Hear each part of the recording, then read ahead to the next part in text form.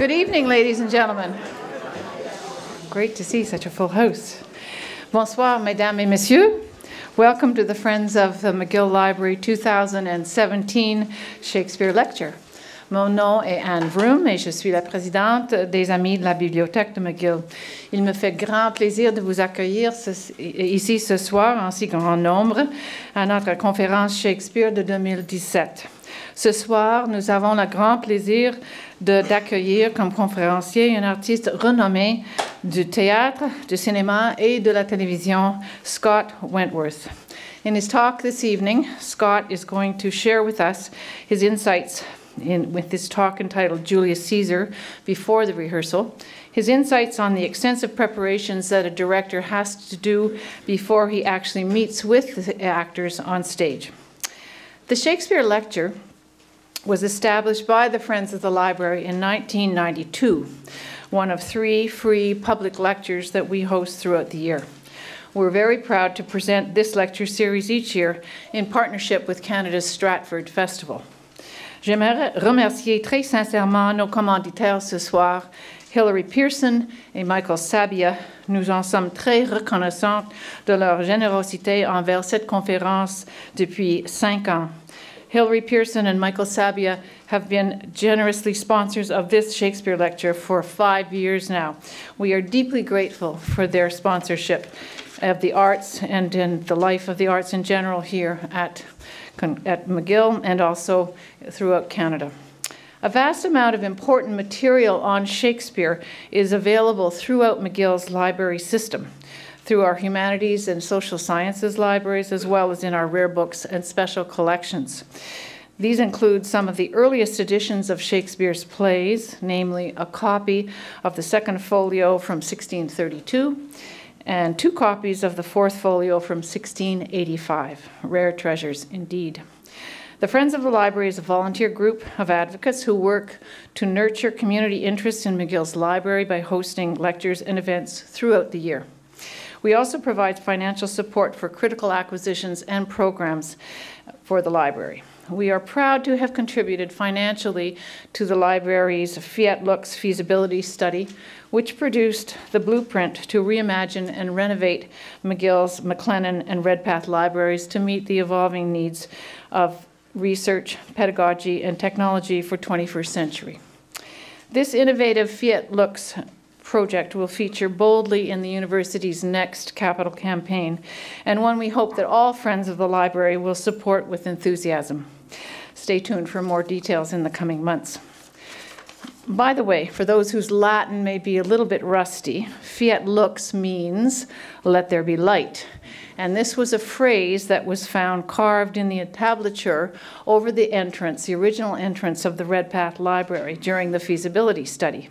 A truly fitting concept, we think, for the world that awaits anyone who enters the library. I'd now like to call upon Professor Paul Yaknin to come up and formally introduce our speaker. Paul is the Tomlinson Professor of Shakespeare Studies and a former director of the Institute for the Public Life of the Arts at McGill. Paul, would you come up?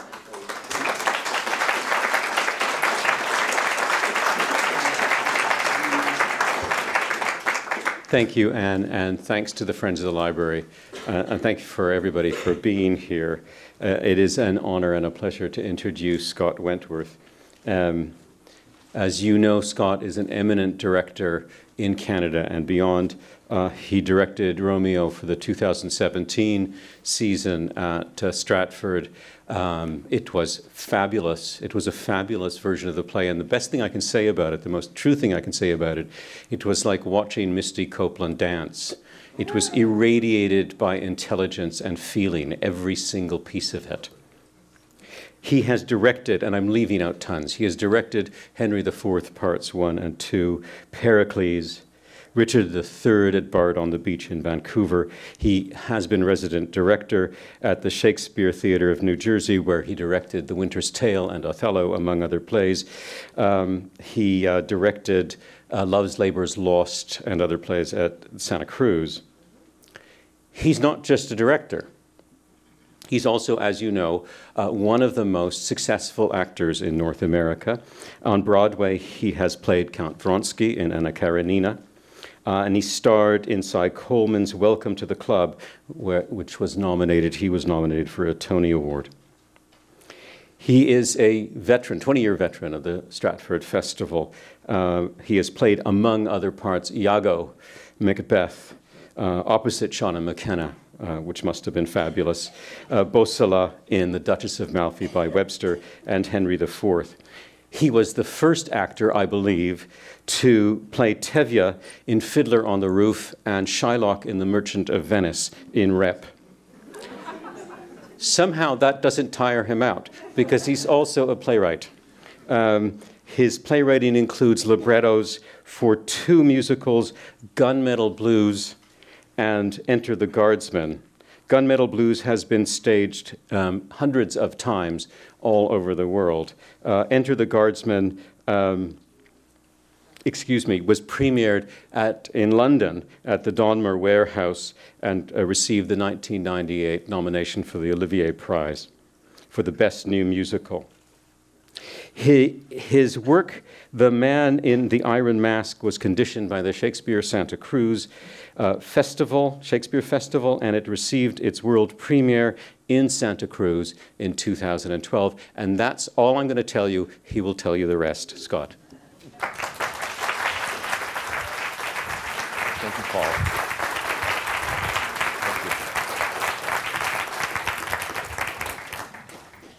Thank you. I want to thank the Friends of the McGill Library for inviting me. It's a great honor and a pleasure to be here. I am directing the 2018 season production of Julius Caesar, which will go into rehearsal in June of next season at the Stratford Festival. And so I thought I would lecture tonight about, it's called Julius Caesar Before the Rehearsal Room. This is a clever way of me talking about what's going on exactly right now in my life, trying to keep everything straight. I hope you'll find it interesting. It's going to help me a lot. So you guys can be my guinea pigs a little bit. One of the things that happens, and let me preface this by saying, this is about me and my process. I don't pretend that all directors think this way or work this way, and I'm certainly not saying that mine is the only way or the best way, but I just wanted to give you guys a glimpse into what my life has been like in the last 2 months and will continue to be for the next almost a year. The first thing that happens to me as a director when I'm offered the opportunity to direct a play, particularly a Shakespeare play, is it's almost schizophrenic. It's 2 thought processes begin at once, and they're very distinct, and in many ways they're completely contradictory. On the one hand, you immediately have to start making decisions, right? Especially at Stratford, because the actors who are going to be in Julius Caesar will also be in at least 2 other plays. I'm sharing a company with 3 other productions, so that has to get all lined up very far in advance. At the height of the season, 14 plays, even next year with the Tom Patterson Theater being taken out of the equation because it's going to be torn down and rebuilt anew from my mouth to God's ears. We're having some issues with our local council, but hopefully that will all go forward. And so, see, I lost my train of thought because I was so, but anyway, yes. Thank you. See? I knew this would be helpful. So you've got to make all these decisions, right? You've got to make all these decisions. You've got to decide what the actors are going to be standing on, what period you're going to put it in, right? You've got to provide all of these answers because people have to start planning stuff and building stuff and making stuff.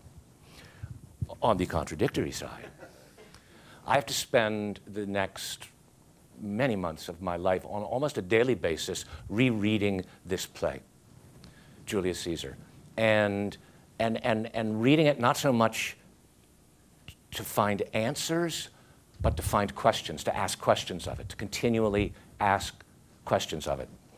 The challenge, of course, is when you're doing the sort of traditional director stuff of blue, not green, that actor, not that actor. You're in a mode where you want to solve things, where you want to answer things, where you want to constantly do that. And it's so important for me with a Shakespeare play is to ask questions of it. Now, why? I was thinking about this on the train up here yesterday, and I feel like I need to kind of cop to it. I've got two fundamental assumptions that I make when I'm directing a Shakespeare play. And they may seem obvious or naive, but I think it's worth me copying to them right at the start here, so you know sort of what I'm on about. Because again, not everybody works this way, and nor should they necessarily. But my first assumption is that Shakespeare's plays continue to speak to us, which is also a way of saying they don't really need my help to do that. And the other assumption is that the medium of theater is performance. Now, that might seem really obvious, but it's very helpful for me to remind myself of that as a director, because, of course, when the performance occurs, I may or may not be there. So obviously, my participation is not integral to the creation of theater. What I do is preparatory to it. And not unlike parenting, there's a certain movement of making yourself superfluous so that you have created an autonomous or been a part of the creation of an autonomous, in this case, company of actors that can go on to perform the plays. So these two working assumptions are mitigate all of those two contradictory states of mind that I find myself in. When I'm looking at the text and questioning it, I'm doing that to try to find out what is actually there, because my belief is that the more doors I can open into the play, the better served it will be when I do meet the actors, that they will have more of the play to explore.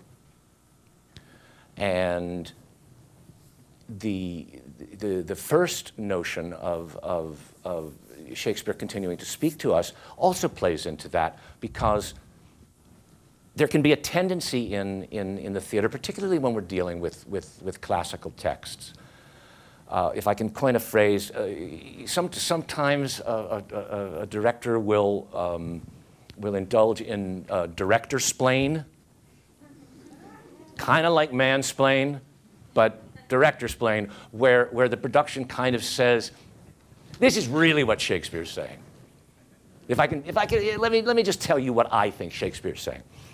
Now, that doesn't mean that Shakespeare necessarily can speak for himself. They're just words on a page. They have to be inhabited by actors. They have to be put into a context. But even before that can happen, we have to hear them with the ears of our time. You know, and that to me is how poetry continues to speak to us and can gather meaning that, in many cases, the original writer, poet, playwright couldn't foresee. So we have to listen to it with the ears of our time without imposing all of the values of our time on it, necessarily. And in some cases, this has to be a very active process. When you're dealing with a play like Julius Caesar, it's over 400 years old. That's 400-year tradition of performance, a 400-year tradition of critical and scholarly thinking and writing about the play. it has entered our consciousness as a culture, not just as a play, but as an historical event. So that complicates it as well. And oftentimes these plays gather around them a kind of patina of tradition that in some ways obscures what the play is actually saying. I used to live in New York City, and I lived on the Upper West Side. And every day when I would go to work, I would walk past the Dakota apartment building.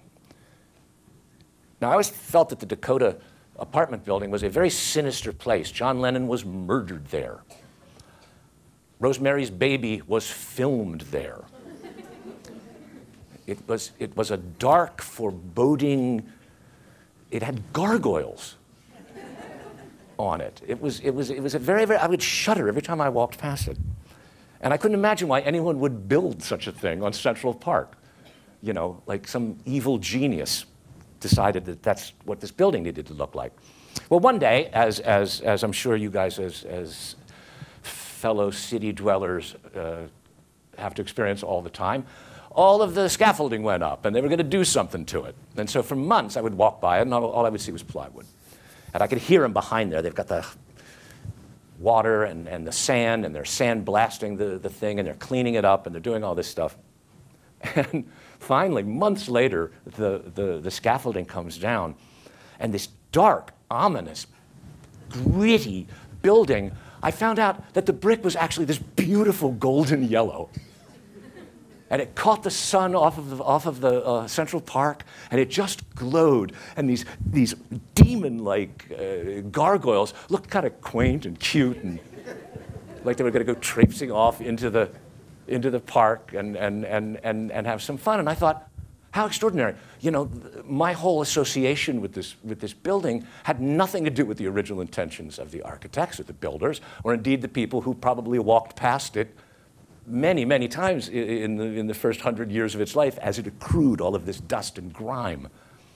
And I think sometimes that happens with Shakespeare plays, in that we have to actively, as we reread them and rehear them, now in this part of the process, but also when the actors get there and the rehearsal starts, the rehearsal, that a great deal of energy needs to be expended in kind of chipping away at these traditions that grow up around the play.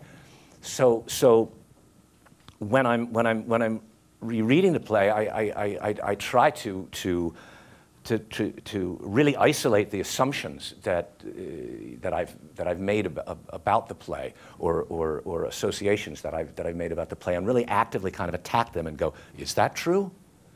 We did this on Romeo and Juliet this year. You know, I said to the actor playing Benvolio, tell me about Benvolio. He said, well, you know, he's Romeo's cousin, he's his best friend. And I was like, is he? And he's like, isn't he? And I say, he could be, but he doesn't have to be, you know. And it's those kind of things that help us kind of move the sandblast, that outer layer, and see what's actually going on in there. So the rereading process is hopefully a process that opens doors into the play, that allows you to see more of what's going on in the play. And the hope is that when the actors come, they will have more rooms in this mansion that is the play to play around in and to explore. So we try to keep those doors open. Now, on the other side of the equation, when you're making decisions, when you're providing answers, you can't help but close a door or two, because it's that actor instead of that actor. It's this period instead of that period. So how do we keep those doors open is the real challenge at this point. One of the things that has to be decided very early, because it is a concrete thing, it has to be designed, it has to be built, it has to be costed, is the sets and the costumes. So working with my designer, Christina Podubiak, on what should this look like. Again, a year and a half from when, when we first started talking about it, which is also a challenge, eh? Sometimes you want to be, timely. You want to say, okay, this is a story, a play that speaks to our time. And you make decisions and you make designs, and then a year later you're like, why does this feel like really sort of dated and like so last year? So that's a challenge. I've always said that Shakespeare doesn't need a set, he needs a theater, right? He did not write for a theater that was overtly scenically inclined. It was either a non-scenic theater or perhaps a pre-scenic theater, but it was, from what we understand about it historically, the Globe Theater, and this was probably one of the 3 plays that opened the new Globe Theater. It was an interesting kind of architectural space. It had both the tradition of the morality plays, where a wagon was dragged into the courtyard of an inn, and people would stand around it, and people would get on top of the wagon and act out a story. And so it has a linear movement. You enter one door talking, you cross the stage talking, and you exit talking. It's narrative, it's linear, it goes that way. The other thing about the Elizabethan theaters is that it was also a highly metaphorical space, which it owed in its connection with, they're called the Italian theaters. They weren't real theaters. They were theoretical theaters. They were memory theaters. Frances Yates writes about this and uncovered a lot of this research in her work. But they're highly metaphorical spaces. So you had the heavens above, you had the hell below, you had the tabula rasa where the play took place. And that means that every event in a Shakespeare play can be viewed 2 ways. It can be viewed narratively and linearly, horizontally, and it can be viewed metaphorically, mythologically, vertically. Lear carrying the dead body of Cordelia is an action in a particular narrative. It is also, of course, an image of tragedy, because the father should not carry the body of the dead daughter. Hamlet looking into the skull is an event in a narrative, but it's also a mythological image of the young man looking at death, the long mirror, Joseph Campbell calls it. So part of the desire to not place these plays on a set, but in a theater, is to access both of those stories and to keep the possibility for both of those stories to be alive in the moment. Now, we're lucky at Stratford because we actually happen to have a theater that was designed by Tyrone Guthrie and Tanya Mazejevich that was set to address these very issues. Often in the past, really in the past like 15, 20 years, we have covered it up for good reasons. You get tired of looking at the wood. I get it. You all know what the festival stage looks like, I think. But we put platforms on it. We do stuff to it. We cover it up. I'm reminded of a story that Peter Brook writes about in the Empty Space, where he was talking about a civilization that had yet to invent a wheel, and so they had to build everything by dragging huge pieces of stone. So, of course, they had to have slaves because they couldn't afford to hire people to do that sort of thing. So it had this huge effect on the whole culture, the fact that they hadn't invented the wheel yet. But their kids pulled little toys that had little cylindrical logs on them. The kids pulled the toy. But no one made the connection. And every time we put a set on the festival stage, I always think, you're covering up the wheel. Don't cover up the wheel. The wheel can still work. It still has power. So we decide, Christina and I, to put Julius Caesar on the festival stage. Partly, again, to keep that door open so that when we discover things in rehearsal with the actors, and we want to change something, and sometimes we want to change it dramatically because someone gets an insight, it's like, oh, of course, we've staged it completely wrong for our understanding in the moment, because no real right or wrong. We can do that, right? We have and I don't have to go to Anthony Cimolino, our artistic director, and go, Anthony, you know that big set I built for, $600,000? We don't need it anymore. Can I throw it out? Is that okay? And we discovered that this year in Romeo and Juliet, that the festival stage did what it was designed to do. And I think at its heart, what it's designed to do is to disappear in the presence of acting. And the better the acting, the more completely it goes away. The scary part about that is, if the acting's not good, you're staring at wood. So it's a terrifying space to work in, but it's also a very liberating space to work in.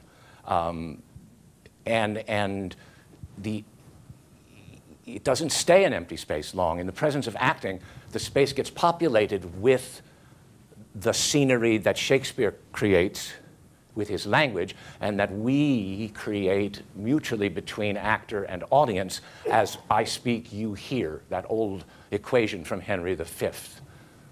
Here are the rules of the Shakespeare performance. Think, when we talk of horses, that you see them, printing their proud hoofs to the receiving earth. And he gives you a nice little onomatopoeia there, so to help you imagine what those horses might sound like. So that's a way of keeping a door open. With costumes, how do you keep the door open? They got to wear something. What are they going to wear? Well, before we get into the specifics of what we've chosen as like a period or a look, I think the most important thing about clothes in a Shakespeare play is that, in fact, we remember that they are indeed clothes, that they're not costumes, that the nature of the clothes that these people wear are that they need to be functional, that buttons need to work, that sleeves can be pushed up if they need to, that, what does Lear say, pray you undo this button? Several moments before his death, because he wants to breathe a little bit, And it reminds us subconsciously that these are real people in real clothes. And they need breath, and they wear clothes like we do. Because everything you put on a stage, of course, gives the audience information, right? And the information that is coming from Shakespeare's poetry is so dense and so complicated that if the design is giving you too much information at the same time, it's almost like an overload. You can't deal with it all. Which is why I always try to encourage, especially my costume designers, to not comment on character through the clothes, right? Tybalt's fiery, so we'll dress him in red. Romeo is poetic, we'll dress him in blue. And it's like, well, what if Romeo has a fiery moment? And what if Tybalt has a moment where he goes, man, I feel really bad. We're subconsciously saying to the audience, that's not who they really are. They're really these guys. That's the poetic one, that's the fiery one. So it encourages us to look at the play in kind of broad strokes, whereas I think Shakespeare's writing encourages us to look at this play, all of his plays, in incredibly subtle detail. Most people in any sort of group of society, we're kind of, we look kind of the same. If someone came from Mars, they'd get an idea of how we dress now. They might, if they're really clever, go, oh, I can tell this person likes this or this person doesn't like that. But in the main, it's the self-expression of clothing is not the paramount importance of them. To Shakespeare's audience, the paramount information that was coming out of the clothing was status, right? Are you of this class, or are you of that class, or are you of that class? And I need to know it in a second. And that's something that's very important, because although we think we live in a classless society, we of course don't. It's just gone underground. It's harder to tell. But in Shakespeare's day, you know, you didn't have millionaires shopping at the Gap. You know, it was unheard of, and indeed you could be fined if you dressed outside of your social distinction. And it was ridiculous. It was stuff like, your ruff is an inch too large, Viscount. 20 pounds, please. So I encourage the designers to think in terms of status and to think in terms of functionality, because those are two bits of information that the audience can really use to hear the play and rehear the play anew. The big answer that we came up with for Julius Caesar, and this was right at the get-go. This was a conversation I had with Anthony Cimolino, the artistic director. And he suggested to me that we should do Julius Caesar with a gender parity cast, which means we're going to have 12 male actors and 12 female actors, and out of that, we are going to put the play together. Now, for those of you who know Julius Caesar, there are only 2 women characters in the play, with the possible exception of Timon of Athens. It's the most male-centric play that he wrote. The 2 women don't even have a scene together, which is very unusual for Shakespeare. Now, I was really pleased to take on this challenge for a number of reasons. We, when I say we, I mean Stratford as a theater, the last few years, have experimented with this, but on a relatively small scale. Shauna McKenna famously played Richard III a few seasons ago. But that was the only gender switching in that production. Several minor characters in recent years. There was a Rinalda in the last Hamlet instead of a Rinaldo. There was a Madam Snake in the School for Scandal this year. I have, in both Pericles and Romeo and Juliet, replaced the male authoritative narrative voice with a female feminine mother voice in both of those plays. But probably the most extensive rethinking of gender in casting occurred in The Breath of Kings, which was season before last. And I think Graham Abbey spoke last year. And it wasn't complete gender parity in the casting, but the women were featured throughout the play in the traditional male roles.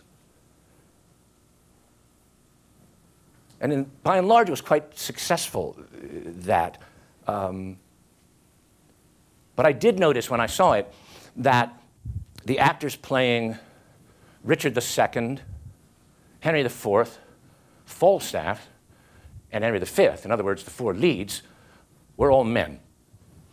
And I thought we need to avoid that if we're going to really have, really explore the notion of gender in this play. So part of the casting process became not just who would be the best person for this part necessarily, but also how can we keep the 2 gender voices speaking all the time? How can we not lose one and pick up another and have to reset our thinking? And so that was very challenging because, and it extenuated the casting process, because your first choice for Brutus might be Jonathan Goad, who accepted his offer, by the way, so he'll be playing Brutus. But the second choice might have been an actress, right?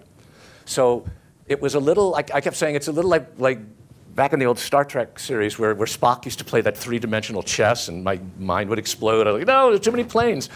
But I felt like that, right? So eventually, Shauna McKenna will be playing Julius Caesar.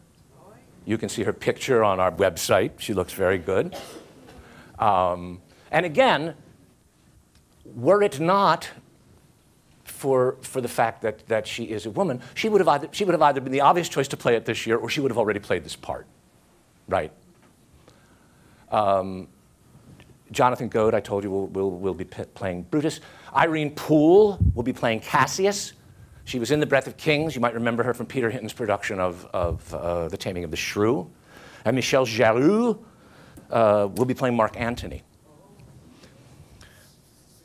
So I erred in the side of the women in the three major roles, and then gave the title role to one as well. So this complicates not just the casting process, but it also then falls over into all of the other aspects of it. There are sort of two major ways that traditionally, and you know, traditionally is like the last 10 or 15 years, there's not a long tradition of this. You can go back to the 19th century, and yes, Sarah Bernhardt played Hamlet. And even when I was in high school, which was almost the 19th century, I saw Dame Judith Anderson at age 70 play Hamlet. And it was weird at the beginning, because there was my Grammy in black tights. But she was such a remarkable actress that, you know, 5 minutes into her part of the play, she's Hamlet, she's telling the story, and we're fine until the sword fight. It was a little calm at the end. But fantastic, right? But okay, so the two ways of dealing with this. One is to create a world, either real or imagined, where women could have the positions that the male figures in the play have, right? So you set it in, you know, modern times where, well, maybe not. You know, but yeah, you set it in Margaret Thatcher's England and Mrs. Thatcher is Caesar, or Harriet Walter recently did a production in England. They set the whole play in a women's prison, and the prisoners were putting on a performance of Julius Caesar. You come up with a notion, right? And the other way is to say, is not gender just another relic or remnant of our notion that Shakespeare, and it's a 19th century notion, that Shakespeare is essentially a realistic writer in the style of Tolstoy, and that these plays kind of only make sense that way. And so, and we've knocked down a lot of those walls. In my lifetime, I remember as a young actor, there were great discussions about racial diversity in Shakespeare, you know, and the arguments came kind of from a realism perspective with a capital R. It's like, well, sure, James Earl Jones can be King Lear. He's great. But all of his daughters ought to be black, because that doesn't make sense. If one of them is white and one of them is Asian, well, that's crazy. You know, we had to train ourselves, right? We had to train ourselves to go, all right, that's not how these plays function, you know. Jonathan Goad just played Hamlet. He's not Danish. He's really not. So is gender the next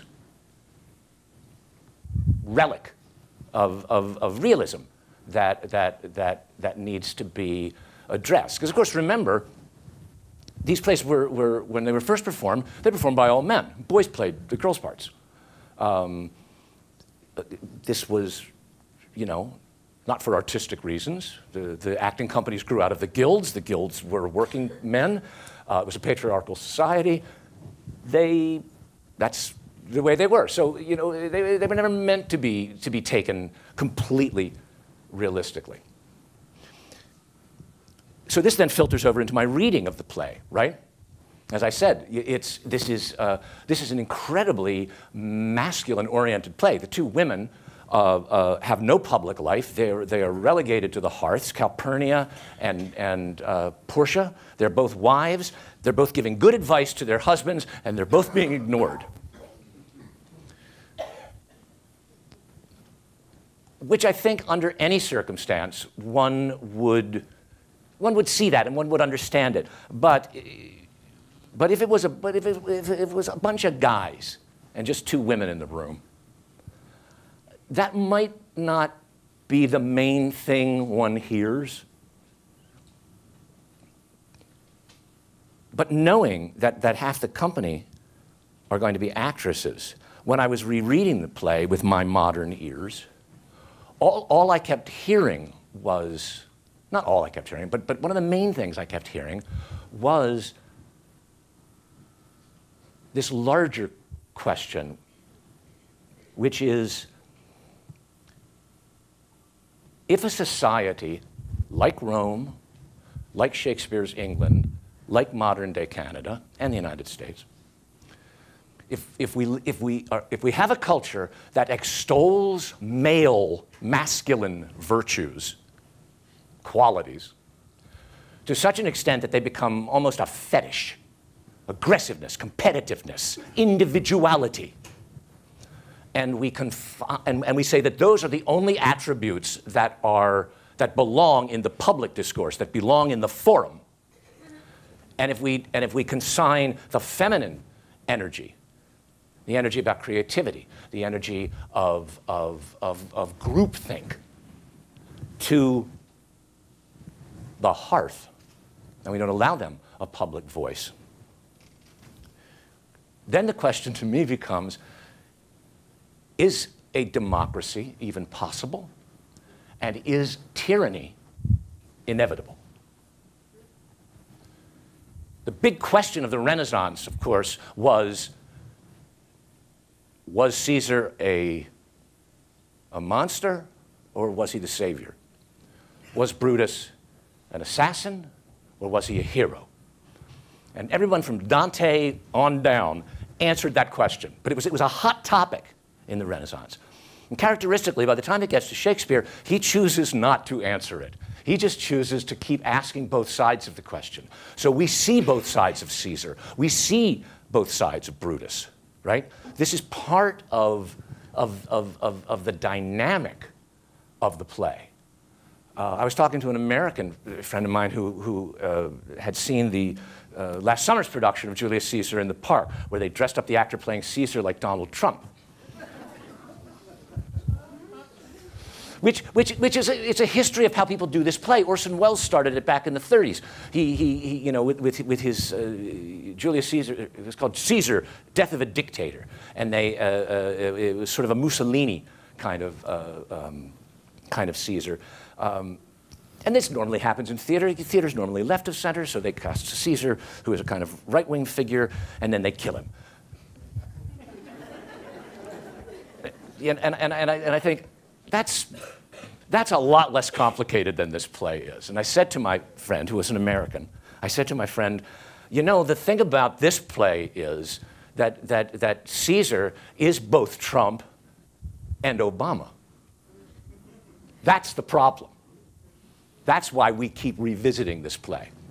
And that's why I think the mythological story that I'm suggesting, which is this notion of the politically fetishizing male behavior and banishing the feminine energy, banishing the goddess, is democracy possible? Is dictatorship inevitable? Because Caesar kind of knew better than anybody else what should be done. I don't want to listen to you guys. I fixed the calendar. I fixed the clocks. I invented public parks. Why do I have to sit around and wait for you guys to debate? Why? Why? I can get this done. You know? Those are big questions, right? That's not just, oh, I don't like Mussolini, he's evil. You know, I don't like Donald Trump, he's stupid, or whatever. This is a way more complicated play. And my hope is that the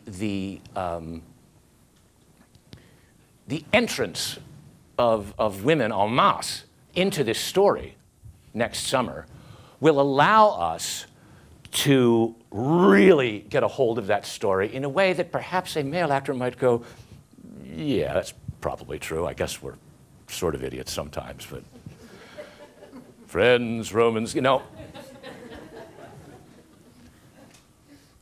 We want to see what the women have to say about us.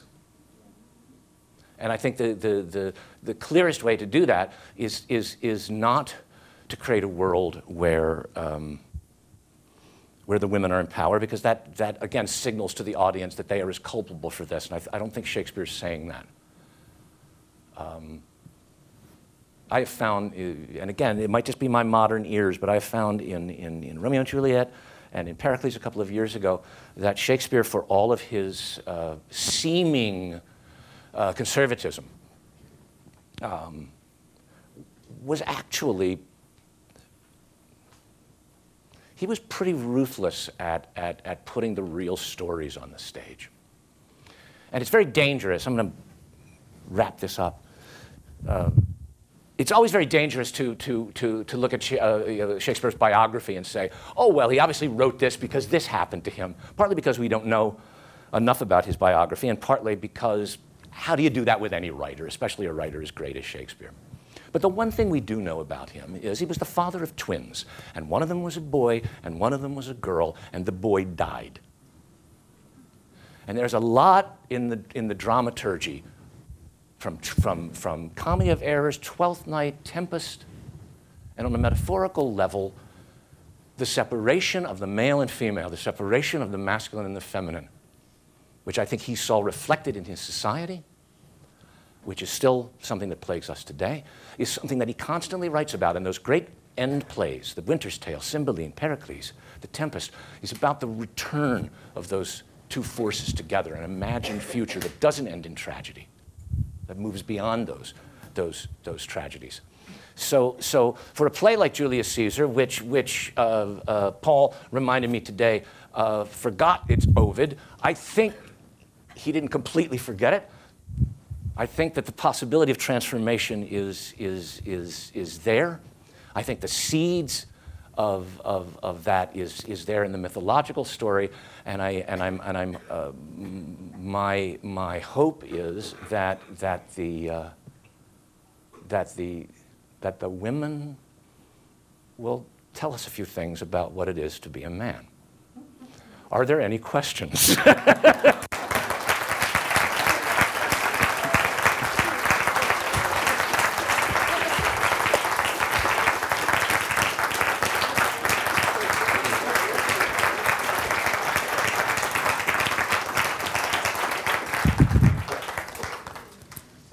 Seriously, anybody have any questions? Yes? It's a comment, really. Our Shakespeare in the Park a couple of years ago did an all-female Julius Caesar, and after about 5 minutes, you weren't thinking about it. Exactly, exactly. I think in a way, all-female is easier. Yeah. You know, I think mixing it up. I mean, sometimes it's like, oh God, I can't put that actor in that scene with that actress. You know, I mean, it's just physically, you know, you have to think about those things as well, because you don't want to draw people's heads out of the story. You want to constantly keep them engaged in the story.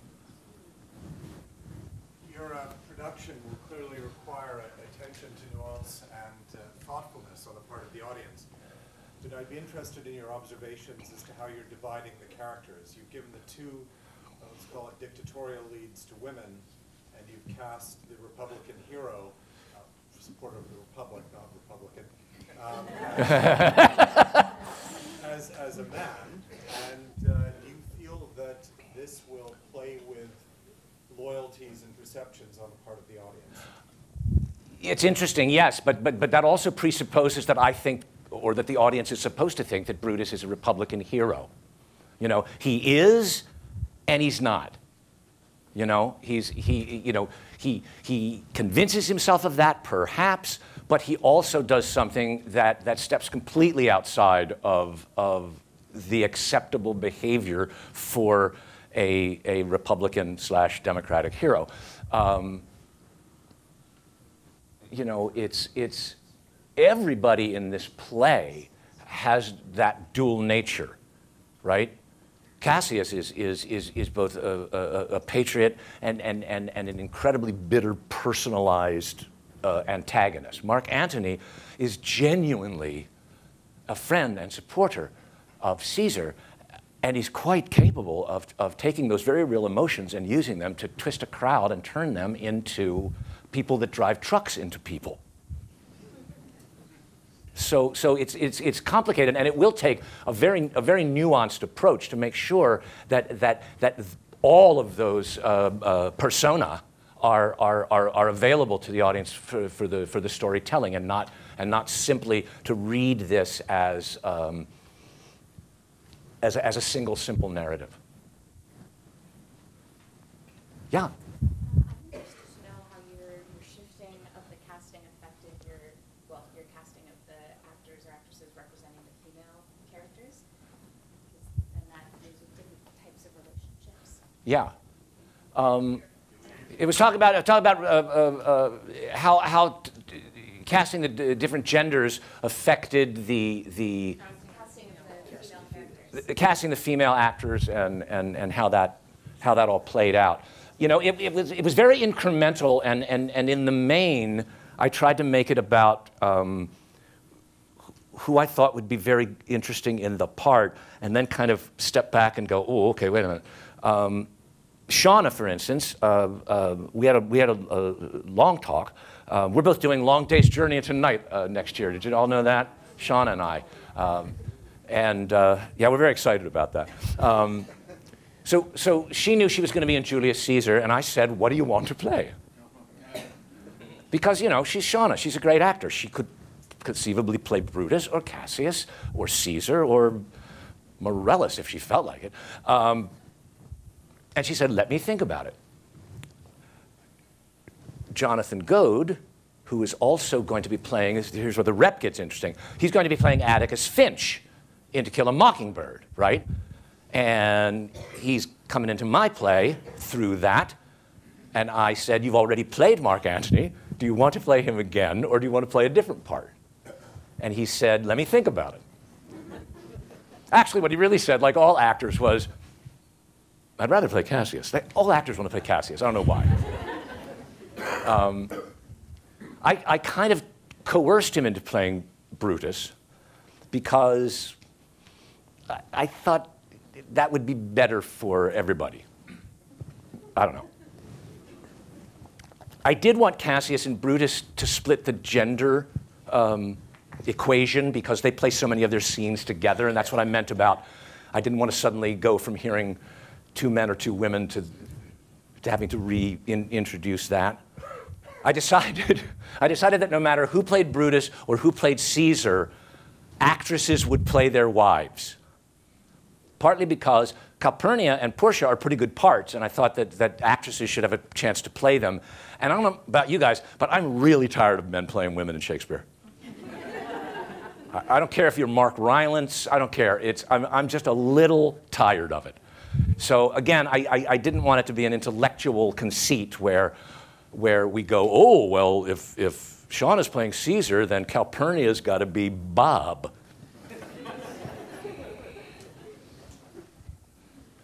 So there was no grand scheme. It kind of worked its way out on an individual basis. Yes? You've obviously seen many productions of Caesar, Julius Caesar. I'm wondering if you try to just put them out of your head, or there are echoes of those productions in your approach to. I was in 2 productions as an actor. I played Mark Antony in 1990 at Stratford, and I played Brutus in California, 2009. So it's hard for me to. It's easy when you see a production, I think, to get it out of your head as a director. I think it's harder. It's one of the challenges of being an actor who also directs, is when you're in a production, you don't have that distance to look at it. It's in your body, even if you don't like it. You know, even if you're like, oh, I hate this production. It's in your body. You own it. You have to support it. And so I'm connected to it in a way. So I very consciously have been, you know, going over those two productions. I go to archives. You know, you can look at the archival video and really try to go, okay, what was it that we did? And was that the play, or was that somebody's idea of the play? And look, you know, if you don't have to throw away all of the tradition. You know, some traditions are great because they still speak to us, but they shouldn't be confused with the play itself. That's my point. So yeah, I have to actively work harder to get the productions out of my head that I've been in than the ones I've seen. But then ultimately, you'll just, you know, if something's good, you'll steal it. You know, I got no problem with that. Mr. Roberts. Scott, you spend a lot of time looking at the text. Yes. How do you decide what you don't want? What was the play that Shakespeare meant to write? Yes. Talk about editing the text and spending time with the text, and are there things that one doesn't want? We're blessed with Julius Caesar in that it's a relatively short play, comparatively speaking. I think it's like the 7th shortest that he wrote. If he indeed did write this as a play that opened the New Globe Theatre, it's bookended by the very wordy As You Like It in prose, and the equally wordy Henry V in verse. Did he run out of words? Probably not. It's a terse play. It's a play that has gotten a reputation through productions of being kind of intellectual and straightforward, coming from more of the head than the heart.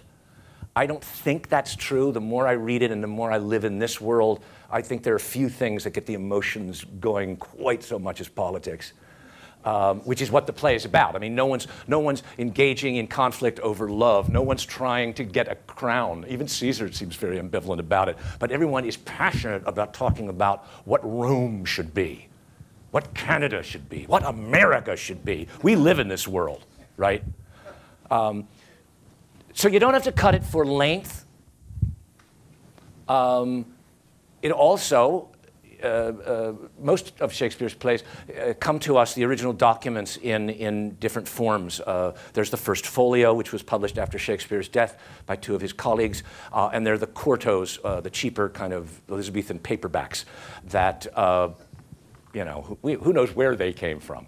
But they were pirated. They were, you know, it's like somebody with a smartphone at a movie, and they sell it to you on the street. I bought one of those for my son when he was young. I got it home and I was like, look, I just got the new Monsters, Inc. movie. It was only $1. And it's all fuzzy, and then like a guy stands up and walks out. Anyway.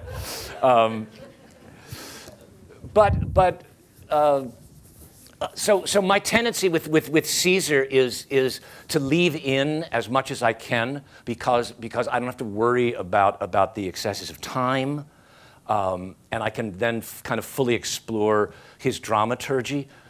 My sense is that because we are more visually oriented than his audience was, and indeed the architecture of our theaters make that possible, lights and the way the seats are, that maybe some of the dialogue that is necessary in a more verbal theater to create those wars and battles that we never really see at the end, that we might be able to do something with staging that would be more effective.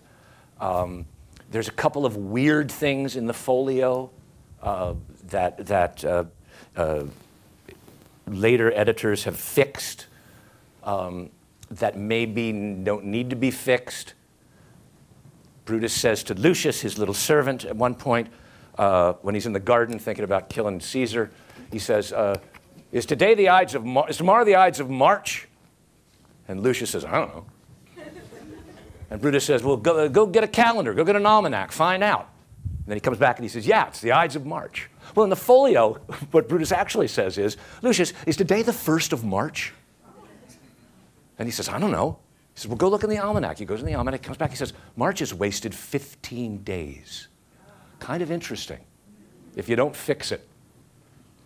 Now, I mean, not only did Caesar famously fix the calendars, but also that disassociation of time for Brutus. It might be something very interesting for an actor to play with. So we try to keep that ball in the air.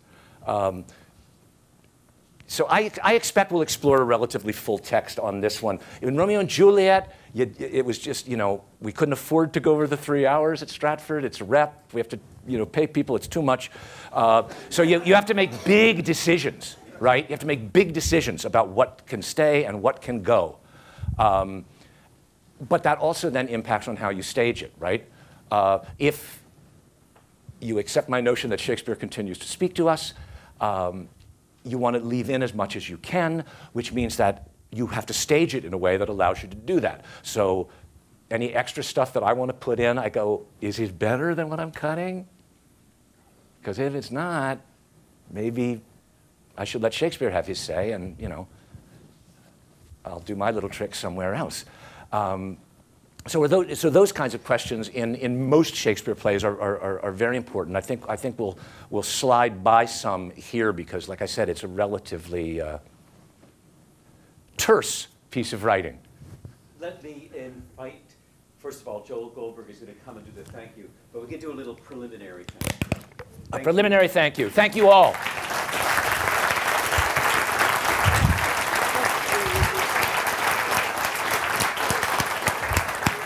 I'll sit next to you. Which one that way?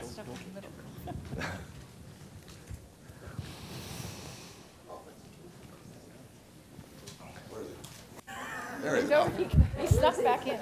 I'm sitting here. Well, first thing I want to say is that obviously we have a standing room only crowd tonight, which is to say, since the critics haven't commented, it's clearly a testimony to you. Your reputation has preceded you, and we've seen why.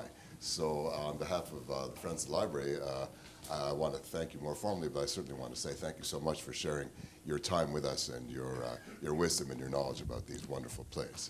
It was my pleasure. Thank you. I think that most of us, we get into the theater and the curtain goes up and the lights come on and we see this wonderful, seamless, smooth presentation of the final expression of what you've, tried to describe for us. But we're not really focusing on how it got there. How Sean McKenna once said to us, you go from the page to the stage. Yeah. And when you say that you want to, for the actors, open doors to understanding, I get the sense that that's what you wanted to do for us tonight, is to open some doors into how it got from the page to that seamless, smooth, wonderful presentation that we're used to seeing. And so I want to thank you for that. And the thing that struck me, I think, the most is, I don't know whether other people had the same sense, but I mean, the enormous complexity of that process is really, it's awe-striking. I mean, I got the sense it's only because you're so articulate that you can come here and try and express to us in a sort of concise form this massive exercise that you've been going through for decades, in terms of how to engage with these plays. Mm-hmm. And what we see is the final product, but not all of that stuff. And I don't know if any of us would have any way of even getting a glimpse of it if you hadn't been able to come and give us some sense as to what that is. So I think that next time the lights go on and the curtain goes up, we're all going to have a much deeper and better understanding of what that process is, and that it's not just that seamless, smooth thing. It's all part of the same, and it's an ongoing, never-ending process. So thank you very much for opening that door for all of us, for sure.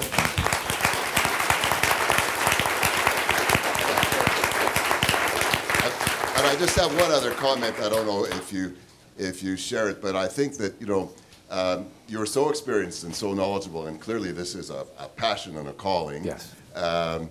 That you speak to us in a way it's kind of very matter of fact. This is the way we do it, and and it's all about this. I mean, most of us, we read the plays and we try and engage and get the sense of them that we can, and we get as far as we get. But the idea of actually directing Shakespeare, I mean, that is a very daunting prospect. I mean, who could do that? You know, Nobody. I'm saying, I mean, I'm reminded of Bloom's comment somewhere that the starting point in understanding Shakespeare basically is that he's a lot smarter than all of us. And so, you know, it's one thing to engage with the plays, but to come to the point where you can say you've mastered them, to, you know, present your interpretation to world-class actors in, you know, world-class venues and sophisticated audiences and critics. I mean, that's quite a leap. And so if we ask ourselves, how can one do that? You know, I think you're far too modest to talk about that, but I think we've had a sense as to how that can be done. You know, it's obviously with enormous natural talent, wonderful sensibility, broad experience, and you know, I think we've seen tonight a ferocious engagement with this drama and this playwright and this theater, you know, over many years, and it's ongoing and never ending. So, I mean, that is really, you know, to sort of open that up to all of us, it really is quite a gift.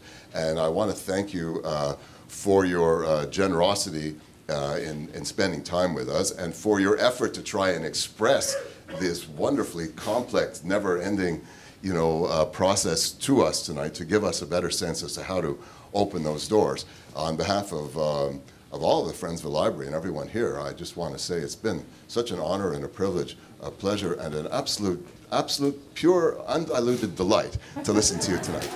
Thank you.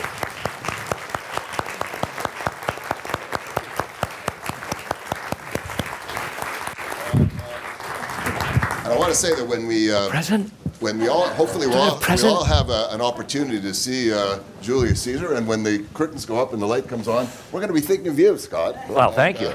And this is a small token of Thank you very much. appreciation for being here. Thank you. Yay.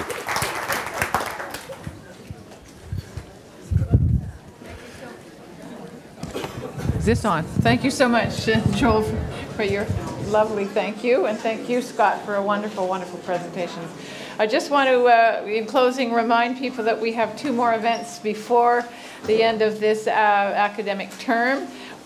One on November 15th, which is not so far from now, in the Colgate Room here in the Rare Books and Special Collections, called Christmas Ain't What It Used to Be, with Judith Flanders, who is a social historian, and she is coming out with a new book and discussing the myths, legends, and history of that season. It should be quite an entertaining and fascinating evening. So it's on November 15th at 5:30. And then on December the 6th, we have our annual general meeting.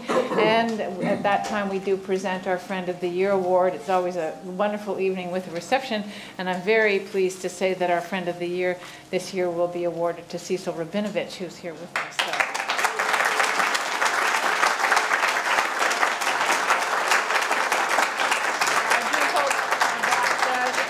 As many of you as possible can join us then for that evening and that awarding. And thank you for coming out this evening. Safe driving home. Good night.